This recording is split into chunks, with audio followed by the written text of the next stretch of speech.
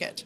We're targeting our first afternoon Starship liftoff just 34 minutes from now, and that will occur at 4 p.m. Central Time. Now, this timing will bring us daylight views of the ship splashing down on the other side of the world. I'm Kate Tice, Senior Quality Systems Engineering Manager here at SpaceX. And I'm Jessie Anderson, a Senior Structures Engineering Manager, and we are joining you live from SpaceX Hawthorne. On Flight 5, we promised you maximum excitement, and Starship delivered in what had to be one of the most memorable moments in my time here at SpaceX. Same. Like so many of you, we were in utter shock as we watched that historic booster catch unfold, and we're back today to try and do it all over again. As Kate mentioned, it's been just over a month since Flight 5, making this our quickest turnaround yet between Starship flight tests. Our ultimate goal is to get that turnaround time down to hours.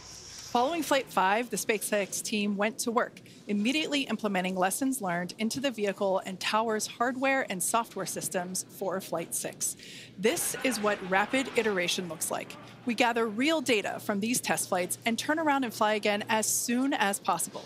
This is the process that is bringing us the rapidly reusable Starship that will soon be taking us to the Moon and Mars. Flight 5 proved that we can safely bring the booster back to the launch tower, which is a key factor in driving rapid reusability, and land ship with a high-precision splashdown in the Indian Ocean. We'll be taking you through today's test objectives in just a moment, but first, let's check in with Dan, who is on the ground just a few miles from the pad at Starbase with the best views. How's it going, Dan? Hey, Jesse, it's going fantastic. I got a couple hundred of my best friends out here ready to watch this launch and hopefully another catch today. But welcome everybody back to Starbase for another Starship launch. I'm Dan Hewitt. Got Launch Control Center right behind me, tower just about 6 miles over that shoulder. It has been a pretty quiet countdown. Not a lot of chatter on the loops right now as we are into prop load, and we are counting down to the very top of our window at 4 p.m. Central Time, so just about 32 minutes from now.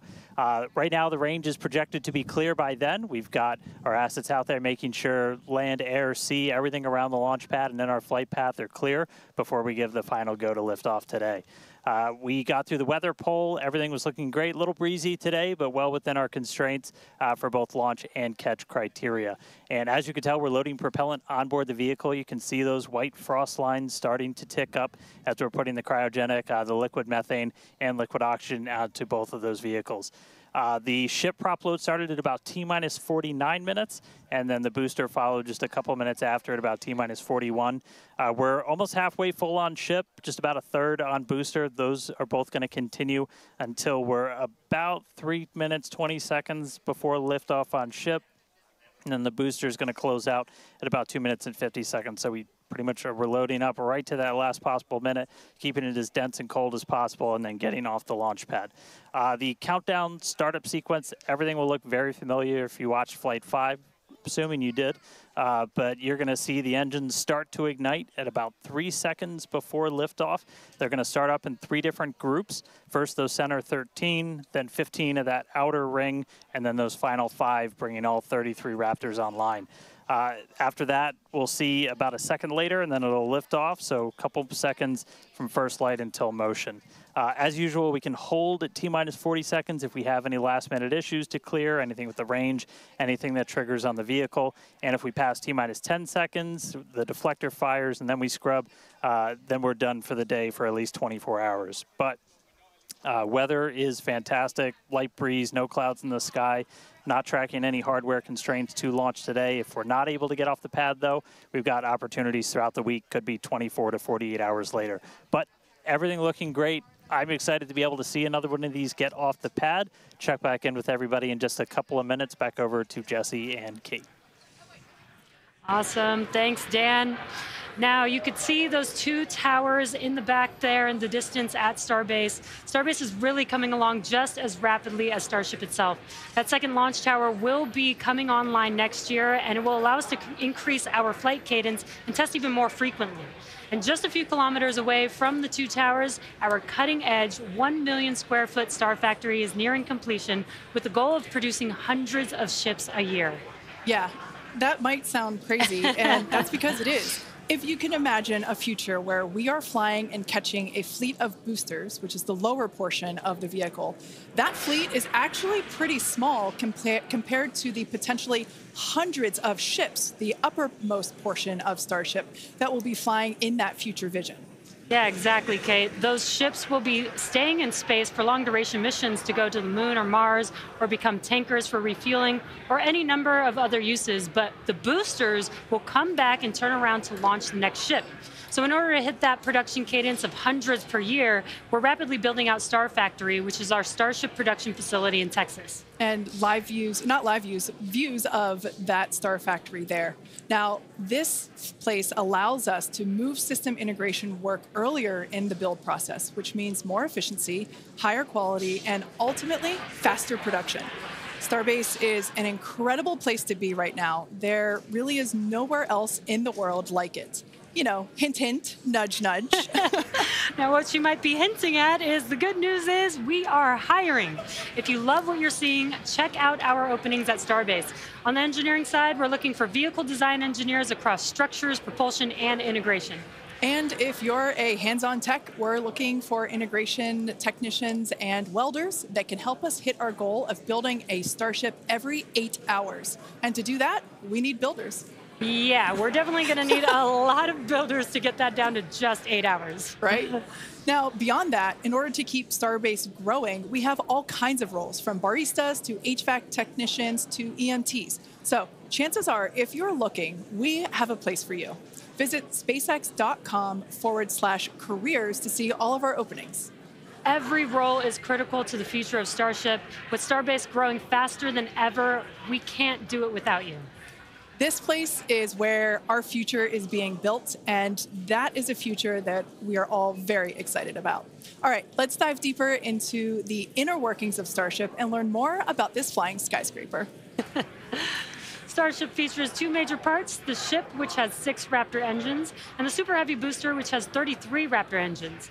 Now, just like flights 1 through 5, the current iteration of Starship is an experimental vehicle flying for development.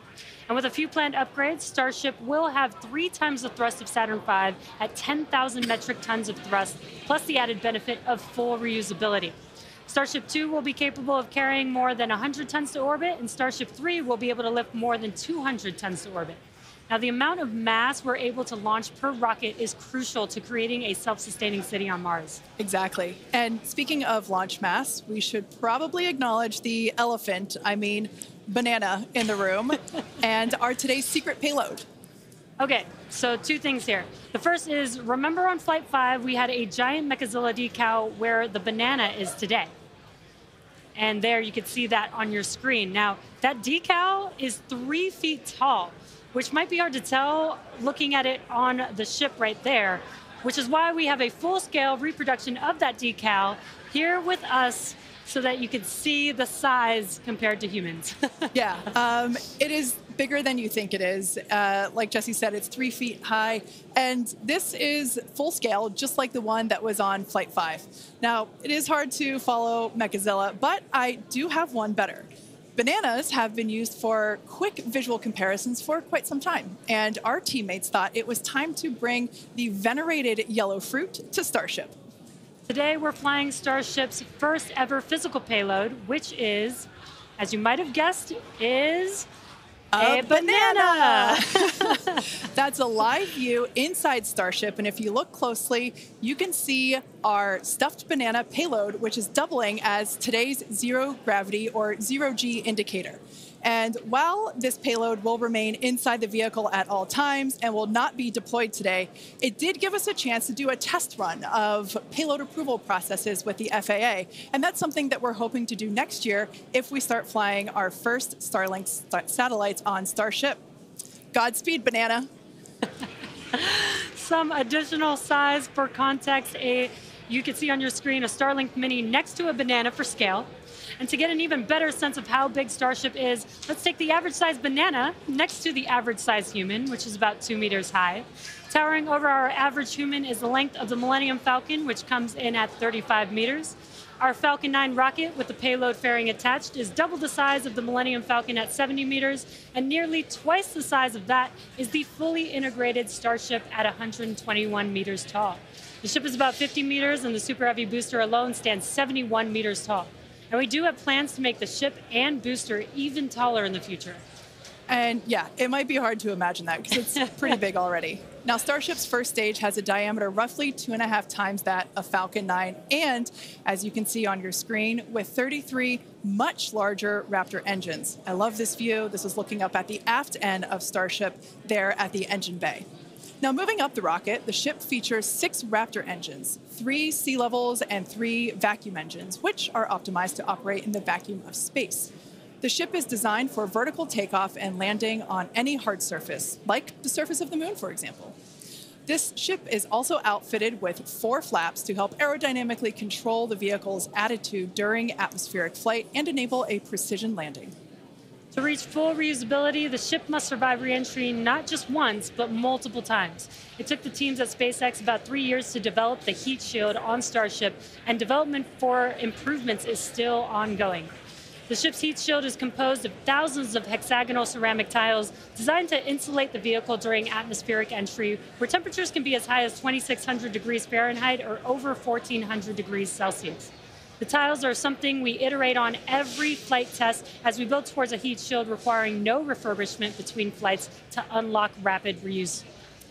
And the teams have actually already begun testing the heat shield tiles in environments simulating Mars atmospheric entry conditions, which we'll see more of in just a few minutes. You know, slightly different than coming back to Earth. Just slightly different. And in between the first and second stages is our hot stage, which we saw in action on flights 2, 3, 4, and 5. So let's recap that last flight to understand what we accomplished and how that's changing for today's flight.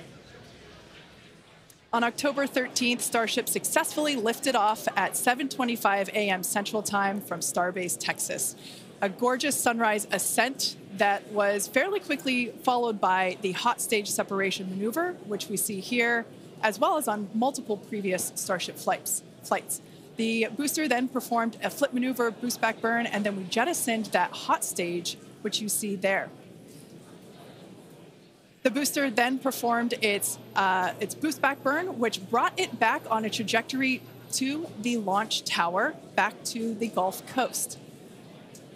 We can see here the booster descending through the Earth's atmosphere. It broke the sound barrier again as it was coming back through. Those Raptor engines relit, and then the moment that made us all lose our minds, the booster came back for a successful first ever catch by the chopstick arms back at the exact same launch tower that it launched from. It was insane. As you can see, we all went bananas. And you did too, probably. Thousands of distinct vehicle and pad criteria had to be met, and thanks to the tireless work of the entire Starship team, we succeeded on that first attempt. And while that all was happening, ship was continuing to coast towards the Indian Ocean. It executed an excellent coast, made its way down through re-entry, relit its engines, did that flip maneuver, relit its engines for landing burn, and then splashed down into the Indian Ocean. Now that whole flight test concluded, that splashdown 1 hour, 5 minutes, and 40 seconds after launch. Starship's 5th flight test was one of our most ambitious yet, and as we work to demonstrate techniques fundamental to Starship and Super Heavy's fully and rapidly reusable design. And I think I speak for all of us when I say that seeing the catch for the first time was an extraordinary moment for the entire SpaceX team. We've seen a lot of wild firsts here, but that was truly an epic moment in time. Yeah, we're not forgetting that anytime soon. Certainly one in the history books. Now, today's mission profile is very similar to Flight 5, but there are some differences that we've incorporated as we prepare for future reuse. About 20 minutes from now, Super Heavy will ignite its 33 Raptor engines and lift off from Starbase. About 2.5 minutes into flight, the booster will separate from the ship in a hot stage separation, and we've seen that occur on multiple flights, including Flight 2, 3, 4, and 5. About 2 seconds after that burns, we'll jettison that hot stage. The booster will perform its flip and boost back maneuver. And we will once again look to return the booster to the launch site for a catch by the tower's chopstick arms. And once again, we will only attempt that if both the booster and tower are healthy after launch. We were successful last time, but we should emphasize that this process is still very new. And this is still just a test, so success is very far from guaranteed today. It's always a possibility that we'll lose the vehicle. It's a contingency that we always plan for. Yeah, exactly. Now, while the booster is doing its job, the ship's 6 engines will remain lit for a few minutes before shutting down and then going into the coast phase. The ship will coast for a total of about 40 minutes or so, reaching a peak altitude of approximately 213 kilometers. Now, one additional objective for this flight during coast is an in-space burn using one of ship's Raptor engines. Doing a burn while in space will build confidence that we can do deorbit burns, which is a key capability for upcoming orbital missions. Now, after the coast phase, the ship will attempt a controlled re-entry, and if ship makes it all the way down, we'll once again perform a flip and landing burn before splashing down in the Indian Ocean. Yeah. Now, there are some notable changes to our entry plans for this flight, and they will intentionally push the ship to, and very likely beyond its limits. This includes several thermal protection upgrades and operational changes as we prepare for future ship catch and reuse. Today's flight test will also test new secondary thermal protection materials, and entire sections of the heat shield has actually been removed in certain areas. And on top of all of that, we're going to fly the ship at an aggressive angle of attack once it's moving slower than the speed of sound. Now, this means we'll be flying nose down instead of our usual belly flop orientation during final descent.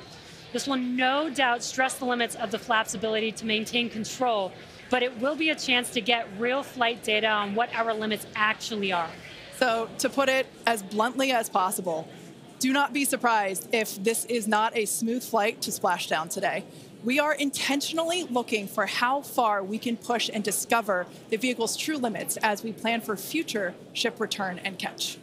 And even though ship recovery is not expected today, the telemetry and data we receive all the way to the end is what we're looking for and what will help us get to a rapidly reusable Starship of the future. Now, just like Flight 5, one of our objectives for Flight 6 is attempting to return the booster to the launch site to be caught by the tower. The booster for this flight has upgrades to add redundancy across its propulsion system, increase the structural, as well as increasing the structural strength in a few spots. We've also implemented a few changes across both ship and tower to try and speed up the post-catch timeline. Returning vehicles to the launch site leverages the same hardware that we use for stacking ahead of flight, making our infrastructure multi-purpose. And in order for us to achieve that rapid reusability that we keep talking about, we need a quick turnaround. And you can't get much faster than returning the launch vehicle right back there to where it needs to launch from again. Exactly.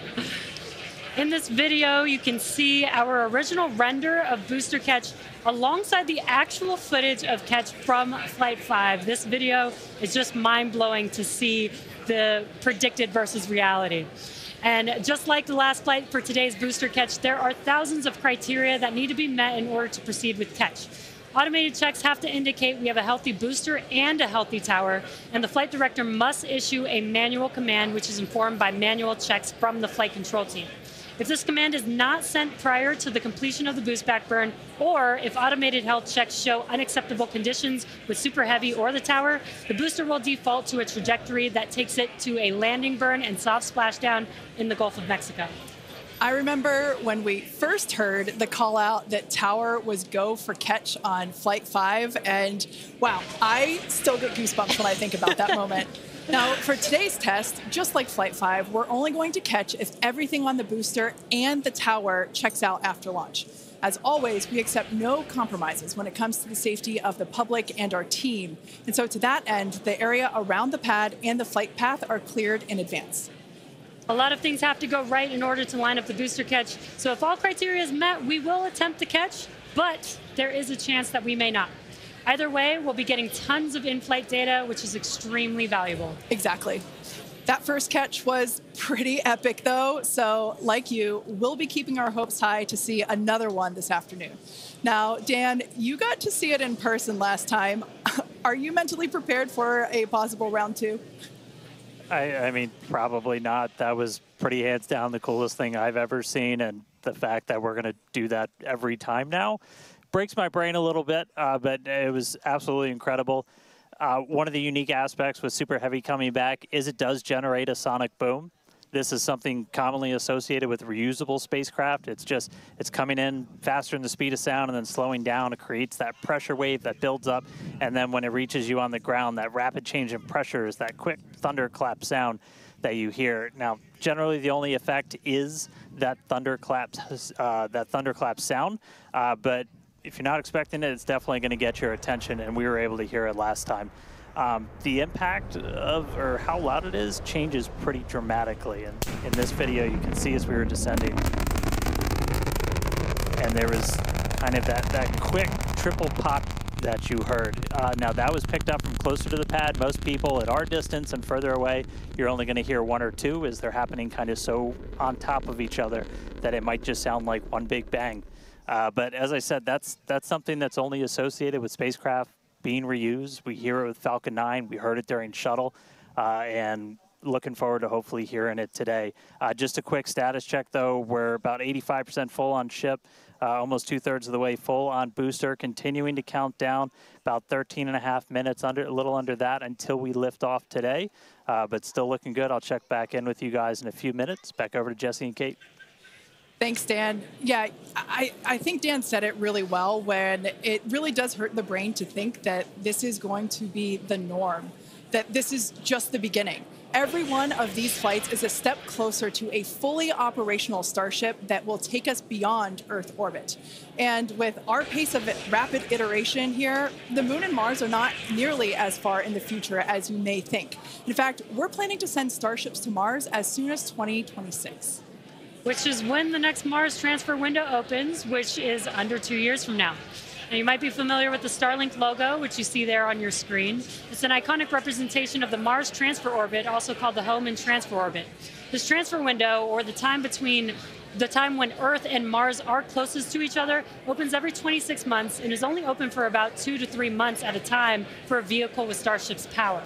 Lining up a launch to Mars is similar to how we launched to the International Space Station, where we timed the launches to match the station's orbit. If we didn't do this, we would need more propellant and more time to get there. So the first opportunity we have to fly Starships to Mars, we plan to go for it. These first flight tests to Mars will be uncrewed and will test the reliability of landing in tech. If those landings go well, the first crewed flights will soon follow after that. Right now, our flight tests are focused on proving out reusability of both Super Heavy and Starship. In 2025, we'll continue that focus while also potentially flying our first Starlink missions and demonstrate capabilities central to our role in taking astronauts to the moon as part of NASA's Artemis program. Starship will be used to land astronauts on the lunar surface on NASA's Artemis 3 mission, which will put the first humans on the moon since 1972. One key capability will be the ability to refuel Starship on orbit, which you can see there on your screen, with a Starship prop tanker docked with a fuel depot. Next year, we're planning to test this capability by launching 2 Starships and having them meet up to transfer tons of cryogenic propellants. Now, when the time comes to land on the moon, Starship will link up with NASA's Orion spacecraft in lunar orbit, where astronauts will transfer over for their descent. Now, once on the lunar surface, they'll ride the elevator down in their Axiom EMU spacesuits from Axiom Space and leave the first footprints on the moon in more than half a century, kickstarting humanity's mission to establish a sustainable presence there. And coming soon to a moon base alpha near you, Starship Enterprise Edition. That is so exciting, and all the advancements that are going to come in order to enable all of that. Now, our rapid iterative development approach has been the basis for all of SpaceX's major innovative advancements, including Falcon, Dragon, and Starlink. Today, we're testing hardware and systems, and we need to know how they perform under the most extreme conditions. And what's more extreme than the flight environment? We'd much rather find the bugs and limits now during testing than later on when there's more on the line. And to reiterate, while we do determine an acceptable level of technical risk on our vehicle and pad to learn as fast as possible, we accept no compromises when it comes to the safety of the public or our team. So all of that to say, this is only the 6th of many future flight tests of Starship before it becomes fully operational. And we tend to do our testing out in the open, just like today. And that means people sometimes see when our hardware doesn't perform as we planned during that testing. And that's okay, because this is exactly what we are testing for, to physically see if hardware performance matches what we expect it to do or not. Even more with today's test flight, where we're purposefully pushing the ship beyond its limits. Starship development is also being aided by Starlink space-based connectivity. You might remember the Starlink panels that are incorporated into Starship, and you can see them there on your screen, those rectangular panels on Starship's nose cone. Starlink brings us the epic views in space and on re-entry, and also helps deliver us critical flight data engineers need to continue development. Yeah, Starlink continues to help us push the limits in space in the short term by providing great views and real-time data on our next few flights, particularly through re-entry, which spaceflight veterans know that is historically a period of blackout for all communications within spaceflight. Outside of Starship, Starlink has helped people across the globe, particularly in rural and remote areas that have been underserved by traditional broadband internet. Yeah, and soon, Starship will deploy our next generation Starlink satellites, which will continue to increase our capability to connect even more people with high-speed internet all around the world and beyond. Now, as we continue to prepare for our next several flight tests, we recently performed a cryo-proof test of the Starship for Flight 7, our first operation with the vehicle debuting a number of major milestones. The ship has been stretched to make room for larger propellant tanks, increasing the propellant capacity from 1,200 tons to 1,500 tons. The forward flaps also got a redesign. They have shrunk in size and they also shifted in location, and both of these things will help better protect them during entry heating while still providing control.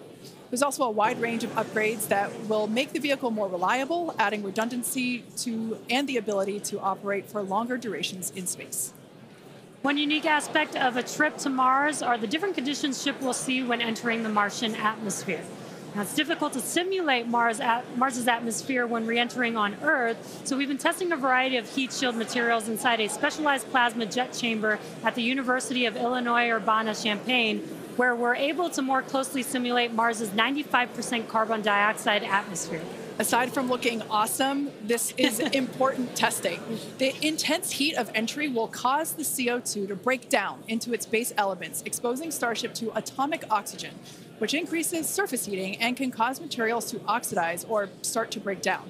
Spacecraft entering over Mars encountered more than twice the amount of atomic oxygen at their peak when compared to Earth, and that is certainly a unique challenge. As we continue to test, we'll learn more about what makes a great heat shield for Mars. All right, now that we're heading into the final minutes of the countdown, let's go back to Dan for the latest on the ground there at Starbase. Hey, Kate, afraid I have nothing but good news for you. We have a go from our range safety team. We are a little over 90% full on ship, almost 85% full on booster, and not tracking any holds to an on-time liftoff. So we've got about 3 more minutes of prop load. As long as the range stays clear, we don't trip any other holds, we might blow right past that T-minus 40-second mark and lift off right at the top of our window at 4 p.m. Central. So toss it back to you guys one more time, but fun part about to start, we are, what, a little under 6 minutes away from launch.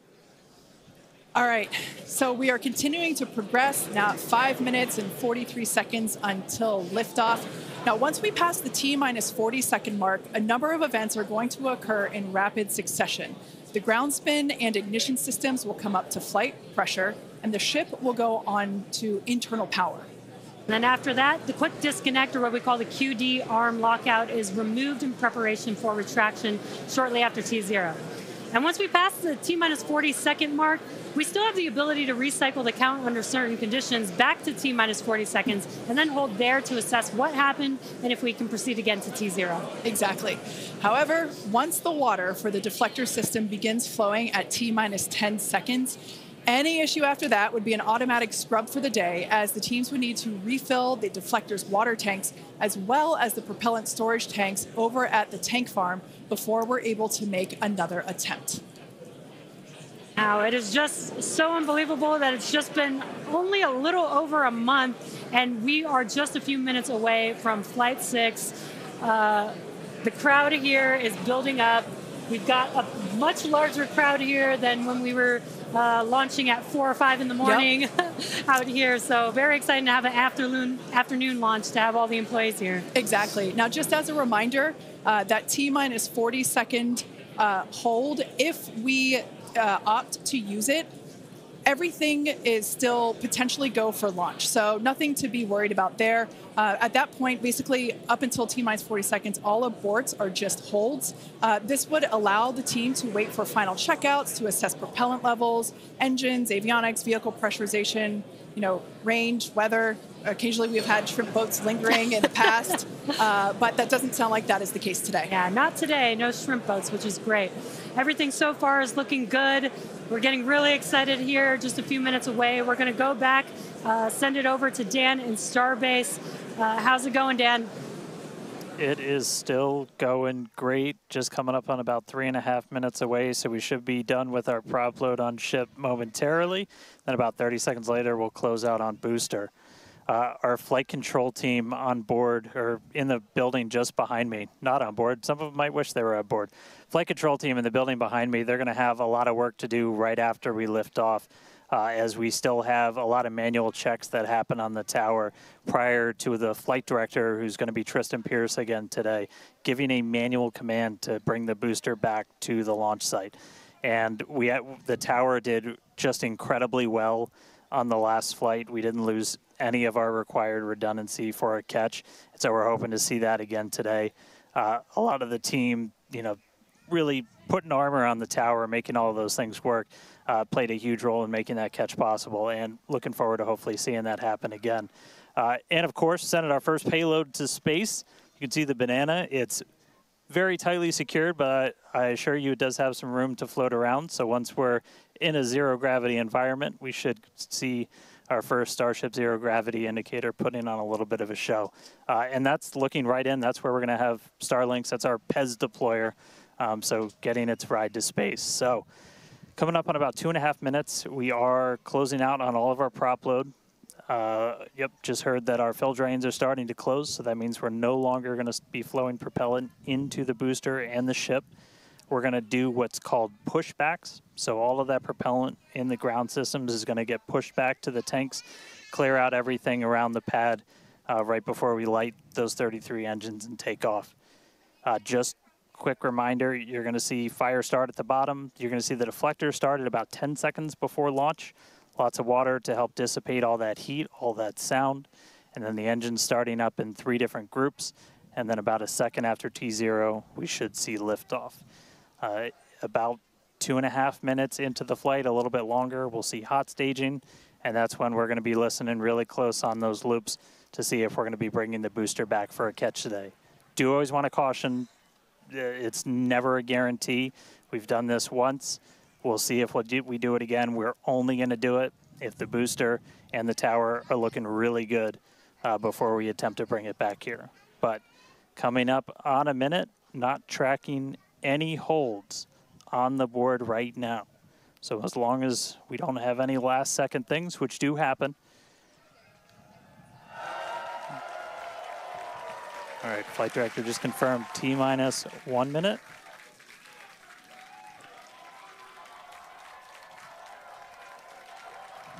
Key moment to look at in 10 seconds, that T-minus 40.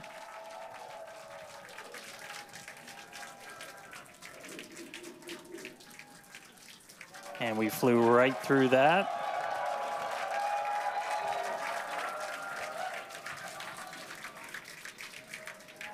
Flight directors go for launch.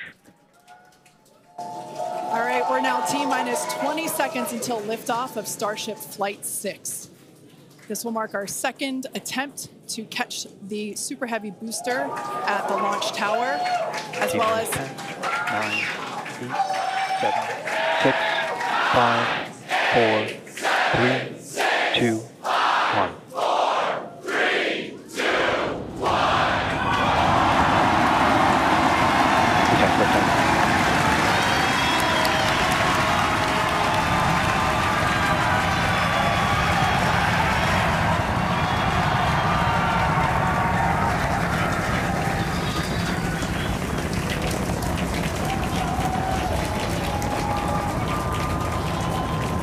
Vehicle is pitching downrange. Booster Raptor, chamber pressure nominal.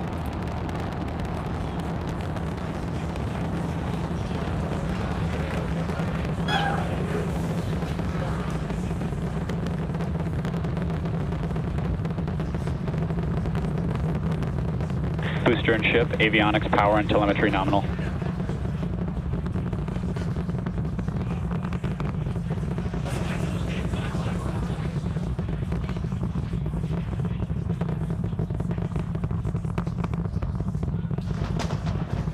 All right, we're just a little over a minute maximum into flight. dynamic pressure. We're about 6 miles away, so all the sound's still hitting us here. Hearing good call-outs that power telemetry nominal, that's flying straight and true. We do see all 33 Raptor engines lit up on telemetry screens.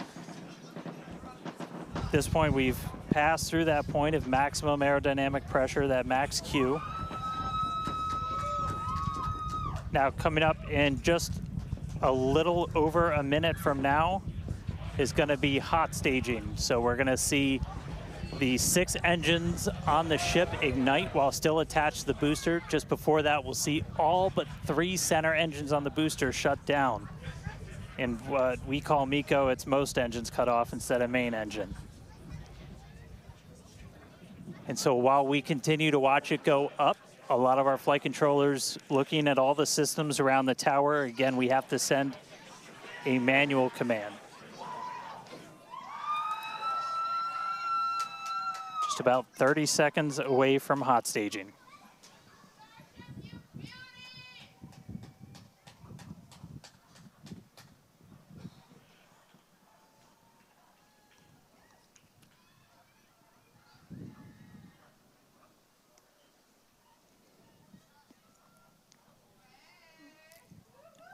And we heard the tower is go for catch. Booster engine cutoff.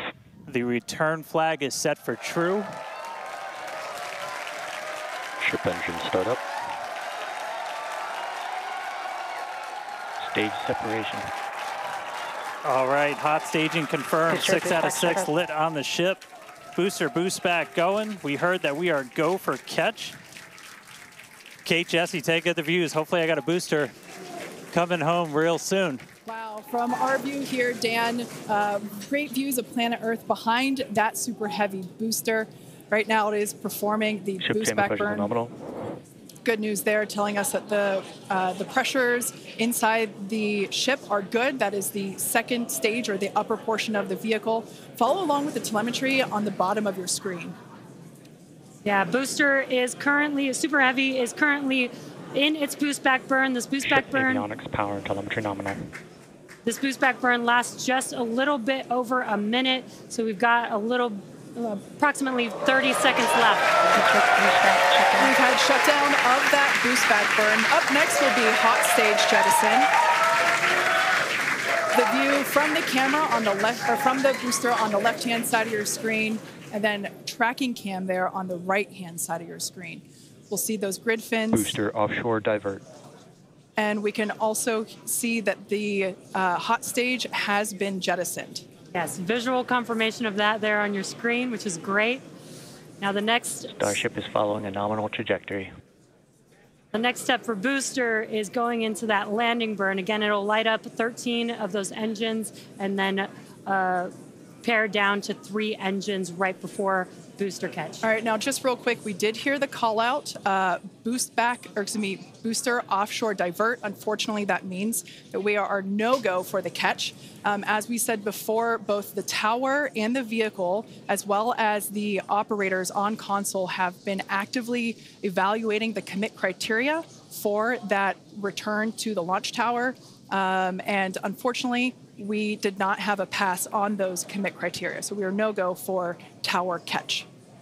And we did mention that we're constantly evaluating the criteria for catch. There's a lot of things that need to go well in order to line that up. Unfortunately, today we will forego booster catch today. But what you're seeing on your screen is ship currently making its way towards the Indian Ocean, still looking good so far. Exactly. So views there of the booster on the left-hand side of your screen, views of the ship on the right-hand side of your screen.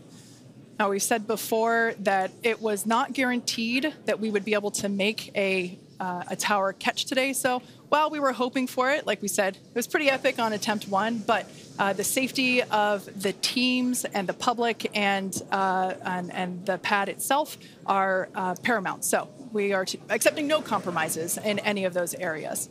Exactly, and we're still going to get a lot of good flight data with booster even, but especially with ship. Again, we have an additional objective today to do an in-space relight of a Raptor engine, which again will help us set us up for being able to do deorbit burns, which is Ship chamber pressure is nominal.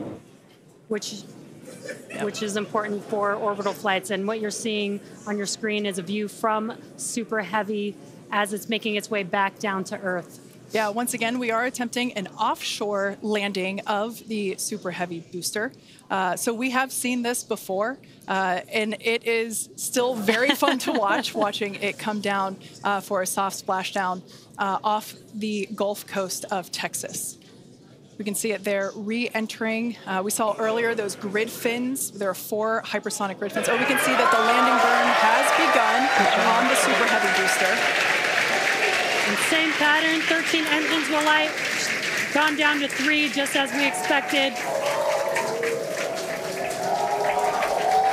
And what an incredible view of splashdown that we got today of Super Heavy. Yeah, I'm sure the buoy cam views will be pretty awesome once again. So we'd like to confirm a water landing once again for the Super Heavy booster. Congrats to the SpaceX team for making that milestone as well. Now, ship continues to look good. We can see that it is, while all of that was happening, the crowd here in Hawthorne continuing to react to all these amazing views that we're getting. The next milestone is... Starship is in terminal guidance. Great news there. Starship terminal guidance, referring to what we see here on our screen, the upper stage, at about 8 minutes, 35 seconds or so, we have ship engine cutoff, which will be the cutoff of the Raptor engines.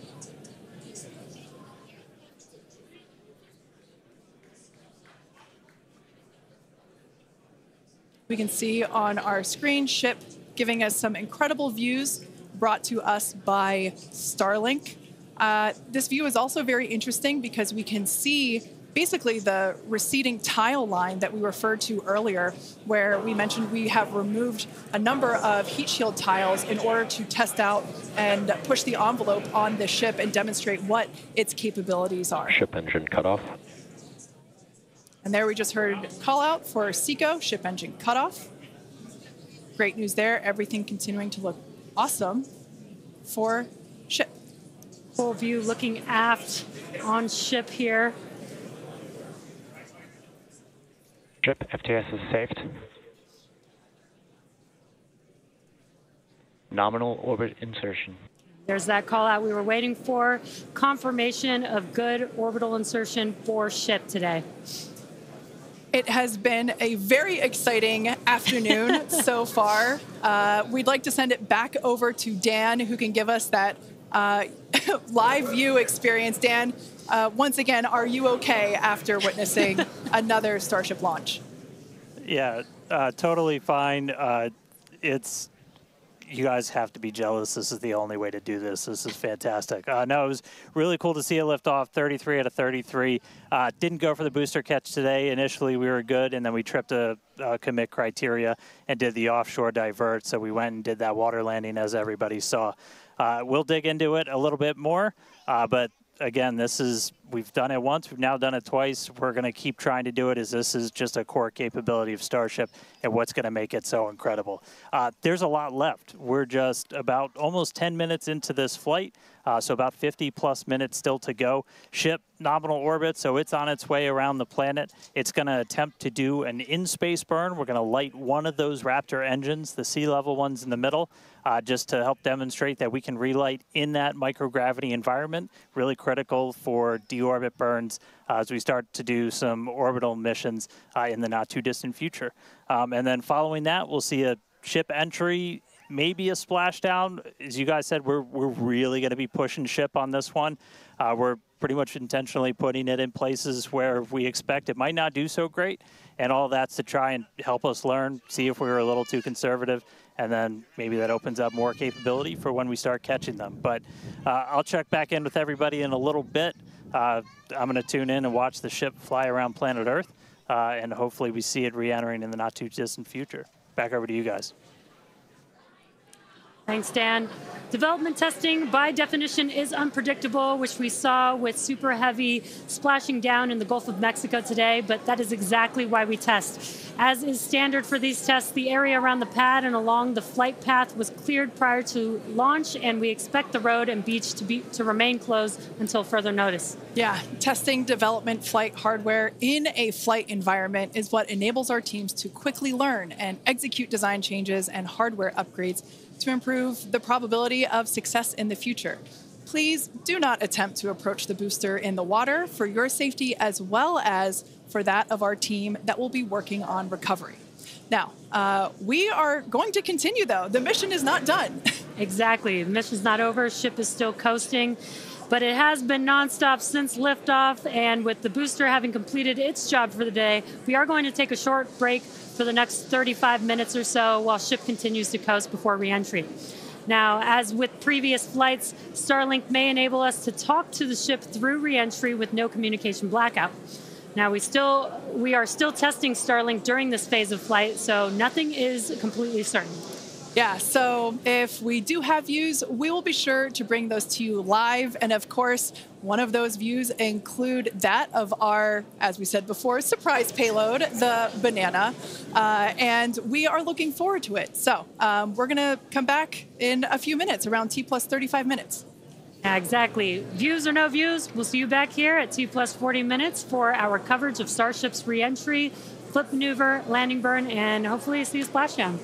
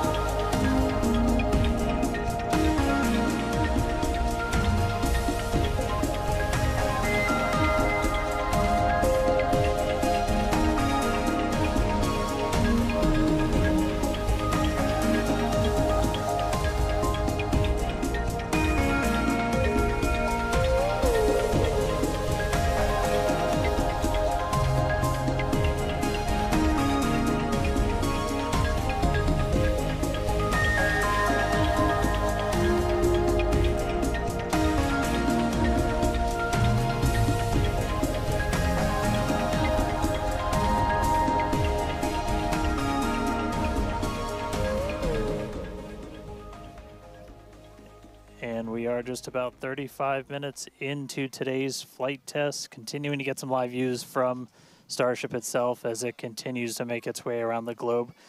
We are coming up on what we will hopefully see is our in-space relight demonstration. This will be firing up one of those 3 sea-level Raptors on the very aft end of the ship and essentially reigniting it while we're in that microgravity environment in Earth orbit.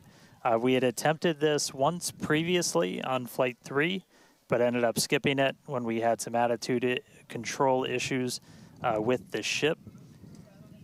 And we are on the dark side of the planet right now, so views are going to be a little bit dark, but hopefully we see some engine light come on as we do this relight test. This is a pretty critical capability for doing deorbit burns. This is not a deorbit burn. Want to stress that we're on a trajectory where if we didn't fire off the engine at all, we are definitely coming home. Ooh, seeing some thunderstorms down on the ground. That's pretty cool. But this is not a deorbit burn. If we didn't fire this engine, we're on a intentional suborbital trajectory. So no matter what, we're coming in over the Indian Ocean.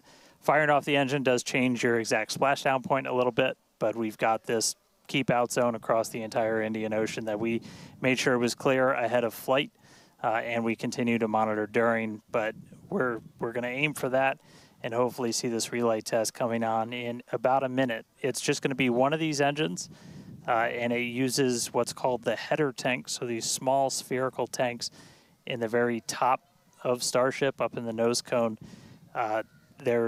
They don't require nearly as much gas to pressurize as your main tank, so they're really useful for any in-orbit maneuvers and then for landing burns. So if we make it to a landing burn today, we'll be using them for that as well. So we should be coming up in just about the next minute. Should be under a minute now away from that expected ship burn. And again, we've relit Raptors pretty frequently. We just did it with the landing burn and that boost back burn on the booster, and we've done it on ship landing burns. We just haven't done it in this microgravity environment where your propellant management and a lot of other things are different as you're not weighed down by the force of Earth's gravity.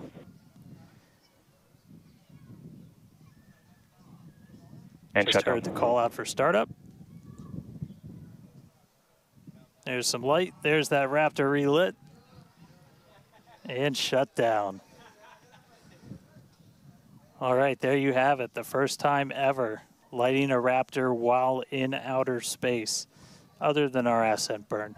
So really cool to see that relit. That's a pretty critical capability that we're going to need when we're doing orbital missions in the not too distant future. So check another one off. That was a really cool. That was an objective we really wanted to hit on this one, and so good to see ship knock that one out in orbit. But for now, we're going to coast for just a little bit longer, and then it'll be time for ship entry. So we'll get the usual light show as we return from hypersonic velocities. We're just starting to do the entry prep for that, so we're going to get the flaps positioned, and then it's going to start taking the brunt of all of that heat as you're coming in from well in excess of 10,000 miles an hour. That's all going to build up a lot of heat as you're encountering an increasing atmosphere, building up that friction. And we're going to see how the tiles fare. We've also got some pretty cool tile experiments that we'll talk about in a little bit. But coming up real soon, ship re-entry, successful relight, and we'll start this entry part soon.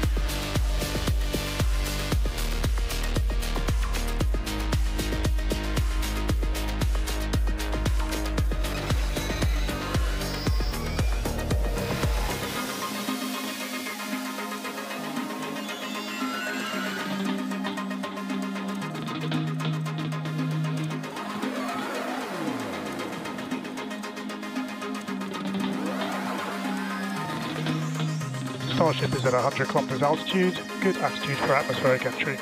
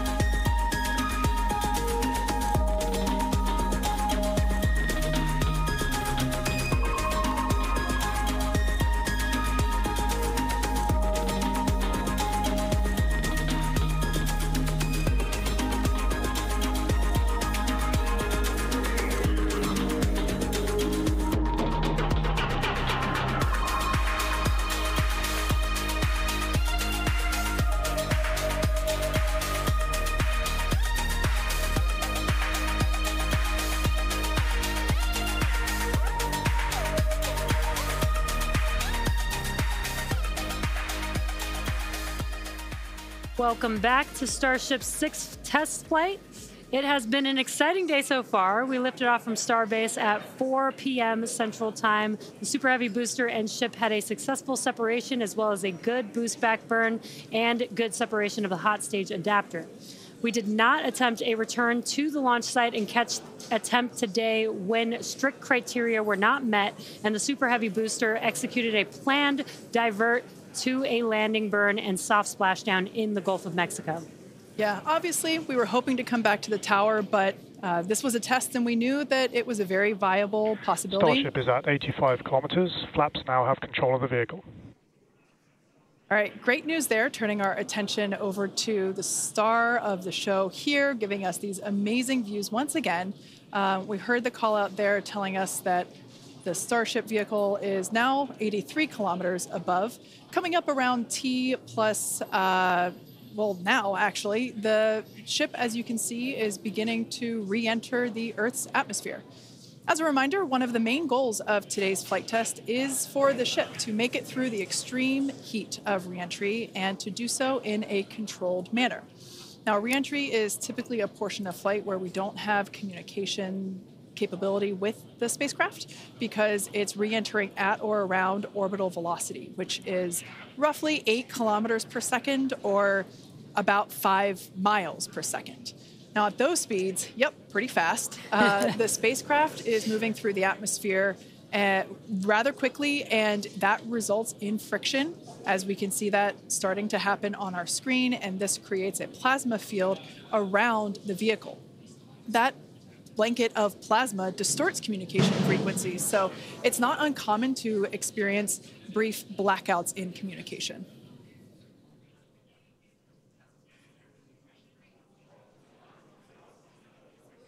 Starship is approaching the peak heating phase of entry.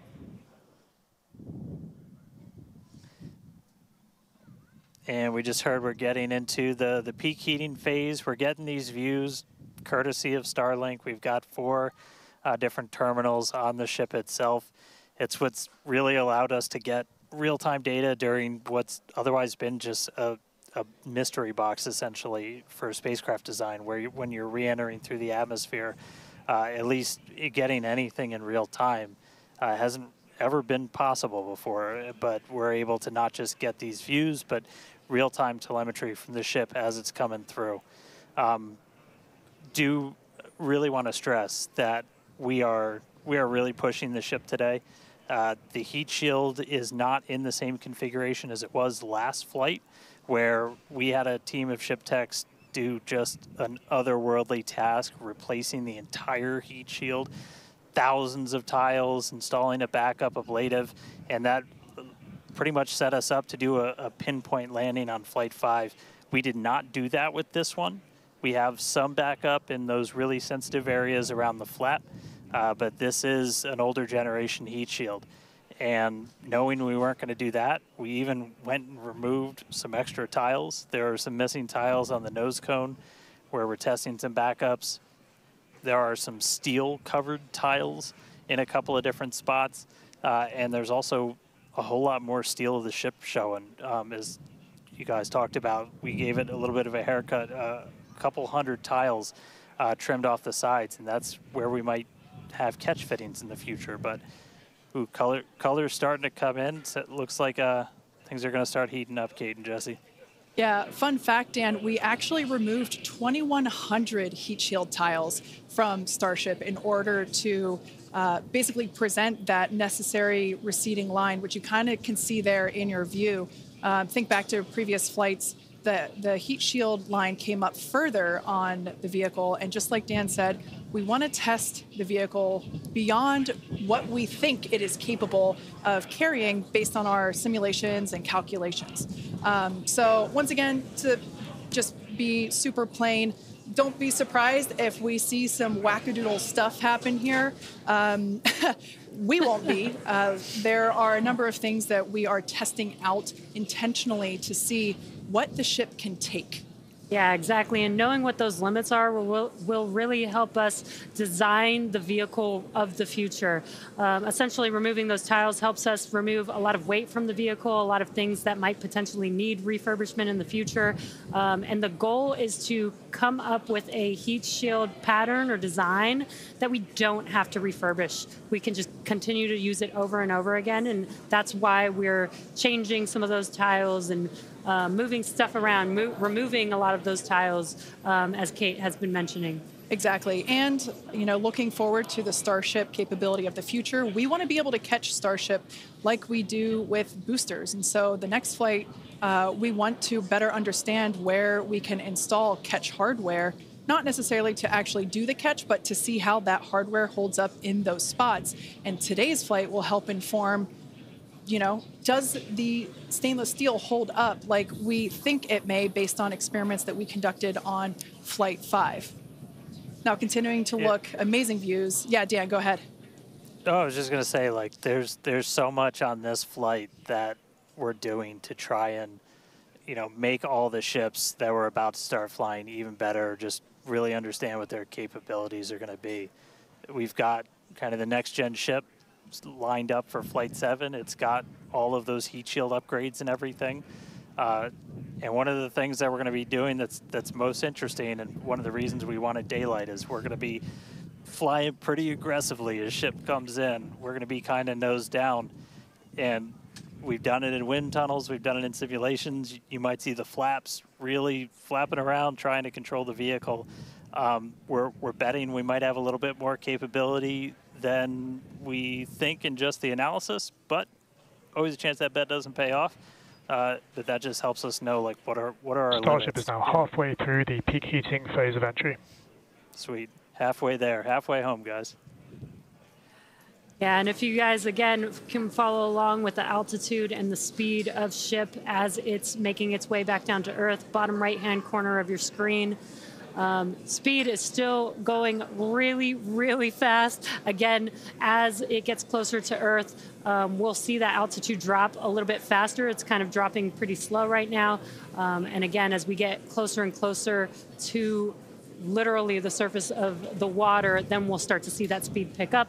And if we can make it through this re-entry, we will attempt to do that flip maneuver once again and splash down in the ocean. Exactly. Like we've been saying, we are testing beyond the perceived limits of the vehicle. We want to go learn more about the ship, and this is a great opportunity to do that. So really pushing the flight hardware in a flight environment to help inform these future designs. As we've mentioned, it has a different heat shield. This heat shield is not the same generation as what we flew last time. This one is one generation older. So we are also testing out new secondary thermal protection materials. So basically, like if the heat shield isn't in this one spot, can this other material protect the metal is the thinking there. Also, checking of the ship's structural strength in those areas where we're looking to add that ship catch hardware just to see if it survives entry. So yeah, as we've been saying, we've done a lot of calculations and simulations. This view right here is super cool. This is looking out from the aft engine bay, basically at the bottom of Starship. Then on the center left-hand panel, if you will, we have one of the forward Starship flaps, so one of the flaps located at the top of the vehicle. Underneath that is one of the aft end flaps, like the one that we see in the main picture there on the right-hand side of your screen. Now, these views as the vehicle continues to enter the Earth's atmosphere, drawing a crowd once again here at SpaceX in Hawthorne as folks tune in as the mission continues on. Now, the next event that we have coming up, we should hear the call out that the vehicle is transonic around T plus 1 hour and 2 minutes or so. That means that the vehicle is traveling near the speed of sound. We say near the speed of sound because there are certain parts of the vehicle where airflow is going faster and other parts where it's going slower. So it kind of teeters there on the brink of the speed of sound. So once we have equal flow on all parts, then we'll hear it's subsonic.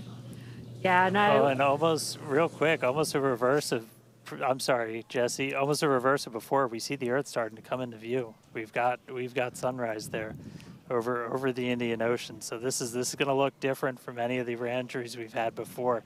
And it was specifically so like we get as much daylight as possible to see how ship does this. Over to you, Jesse. Sorry about that. Dan, great minds think alike. That's exactly what I was going to point out, is that we're getting a lot clearer view of the Earth in the background with the different temperatures that we're seeing, with the different colors of that plasma around the ship, which is really, really cool to see. Again, we are pushing the limits of ship today, but so far everything is looking pretty nominal. We'll see how the next few minutes goes. Yeah. Like we've said before, don't be surprised if this is not entirely smooth sailing all the way down to the ocean's surface. Similar to Flight 5, we are targeting the same splashdown location in the Indian Ocean, but we are not expecting to recover the vehicle. Right, and we were getting some glimpses of the flaps. The flaps so far are looking pretty good. We're not seeing any burn through. There's those flaps again in that hinge area, which is our most concerning area there. That's great news for us for now. Again, the next few minutes could change as we continuously push those limits. Yeah, once we slow down a little bit, once we're subsonic essentially, so I think that's about 1,200 kilometers an hour. Once we're down below that, that's when we're going to kind of dip our nose down and get that more aggressive angle of attack. Normally we're just belly flop right into the water, pretty much that position. But if we're going to be able to do return to launch sites, we're going to want to be able to fly with a little bit more of an angle of attack, get you a little bit more range as you're coming through. And so this'll be just a test to see quite how far can we push it. And obviously we're going to do these kind of tests way out here in super remote areas before you ever try to bring a ship back to a place like Starbase. Starship remains on a good entry trajectory. External temperatures are coming down. All right, great news there. That tells us that we are through the phase of peak heating. So we are expecting these temperatures to continue to come down. Once again, we are targeting a soft splashdown in the Indian Ocean off the northwest coast of Australia. We can see these beautiful views of planet Earth coming in. Yeah, this is very different, where we had nighttime views of the ship as it was re-entering, and now we've got daylight. It is about an hour or so after sunrise there in the Indian Ocean, so pretty cool to see this. Yeah, and it might not seem like it makes a huge difference, but we do get a little bit more light on ship as well for the camera views that we have, which is very beneficial for us to visually see anything and try and correlate that to any of the sensors or data that we have on the vehicle. Exactly. That is why we shifted our launch window, so that we could have that daylight in order to improve our observations of the vehicle. So not only are we getting all the raw data from all the sensors that are on board Starship, but we also have multiple cameras and assets out there that are watching the vehicle and will also be able to tell us with this visual story that is also very, very important. And as we get down a little bit lower, the Raptor engines are in their chill phase right now, so just essentially getting them primed to turn on. We're going to use those 3 center engines to do a landing flip and then a landing burn. So we'll come down kind of in that slightly pointed down belly flop and then fire off those engines to flip us around and then do that final landing burn. That should be coming up in just under 5 minutes from now. And then hopefully we start hearing some call outs on transonic and subsonic as we slow down. Again, once you hear Starship as subsonic, keep a close eye on the flaps. They're going to be working overtime essentially to maintain control of the ship as we get a little more aggressive with this.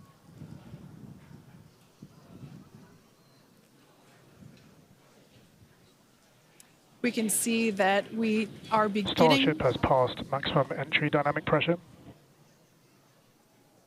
All right, great call out there. But we can see on this view here that we do have some heating there on that looks like one of the forward flaps on Starship.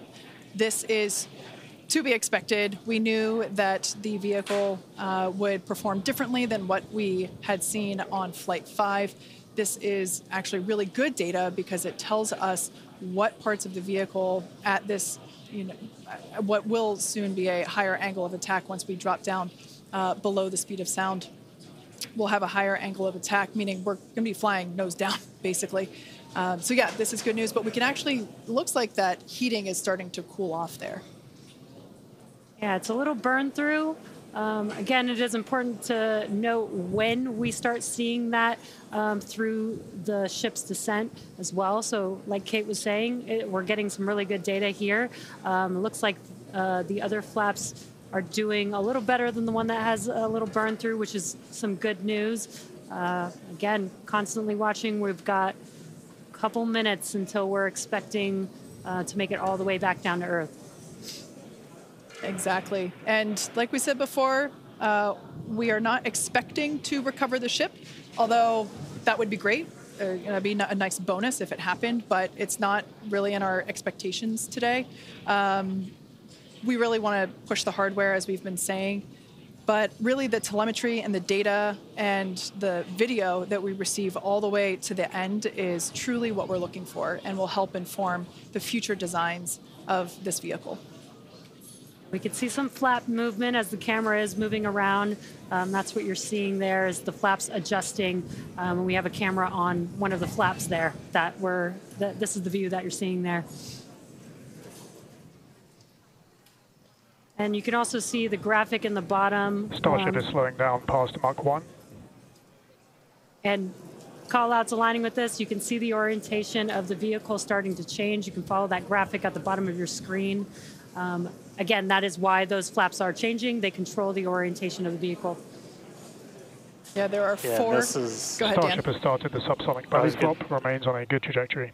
I was going to say this is when things will start to get a little interesting. So this is when we're moving slower than the speed of sound. You can see that nose slowly start to tip down, and we're going to try and maintain flap control the whole way. But we are just a couple minutes away from hopefully doing a landing flip landing flip and landing burn if the flaps can hold together.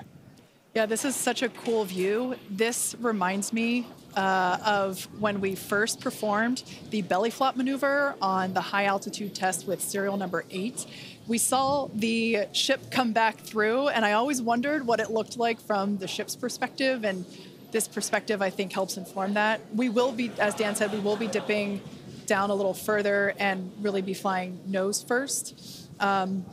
This higher angle of attack, you know, we're intentionally doing it to stress those aft flaps, and that will help inform the limits of flap control in order to collect data for future landing profiles.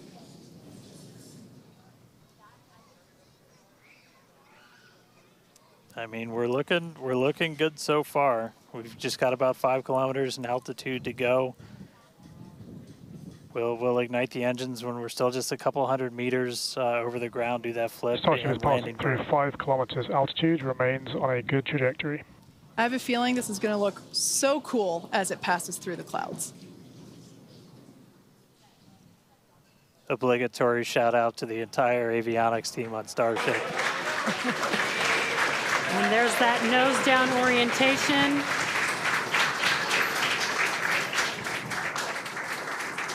Now the Raptor engines will relight and help flip the booster back up. This is a more severe flip given the orientation. The engines will shut down prior to the water making impact, prior to the vehicle making impact with the water. Our ship is doing great so far. There's those engines relighting. What a great reorientation by Starship. Wow. All 3 down to 2 into the water. Starship is landed. Wow. And we have ship splashed down in the Indian Ocean. Some awesome buoy cam action here. Daylight views. Incredible. We really pushed the limits on ship and it made it all the way back down to Earth. I am shocked, to be honest. I think many folks are. The fact that it survived all the way through while flying a lesser gen heat shield is just absolutely incredible. And turns out the vehicle had more capability than our calculations predicted. And that is why we test like we fly. Exactly why we do that. And those views were absolutely incredible to watch. Because of Starlink, we were able to get the views all the way down, as well as the buoys, seeing ship touch down in daylight. So cool, so cool. Now, we want to, unfortunately, wrap up the show.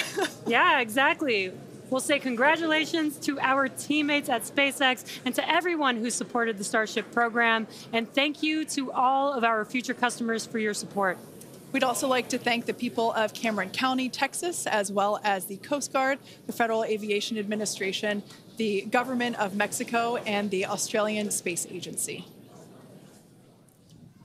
Now, be sure to...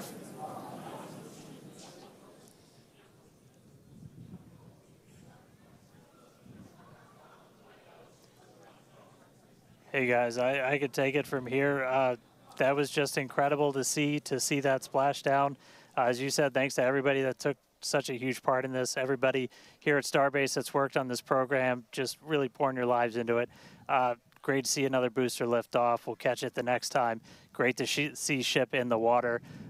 New version of ship coming soon, so a lot more exciting launches coming up real soon here from Starbase.